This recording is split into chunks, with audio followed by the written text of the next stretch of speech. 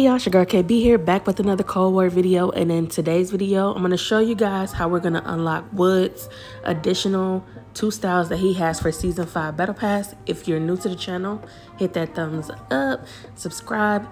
It only takes you a second, and support the channel.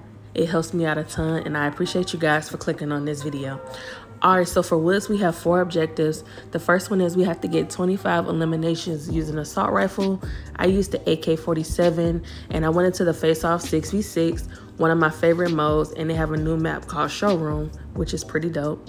And then for the second objective, we have to recover 1,000 total health using a stem shot. And what I did in this is I went to core because that works best for me. I can't heal myself in hardcore for some reason. Some people can, but I can't. All right, so for our third objective, we have to get 5 kills using melee weapons. I don't normally run with melee, so I was throwing a flashbang at a ton of people, and that's how I was able to get my kills.